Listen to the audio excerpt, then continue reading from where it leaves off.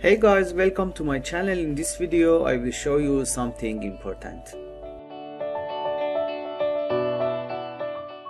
If you are making your game with visual scripting and want to build your game for Android, iOS or any operating system other than Windows, it's very important to push this button at first. For open this window, go to the menu, in Tools option and Bold and use AOT Pre-Build.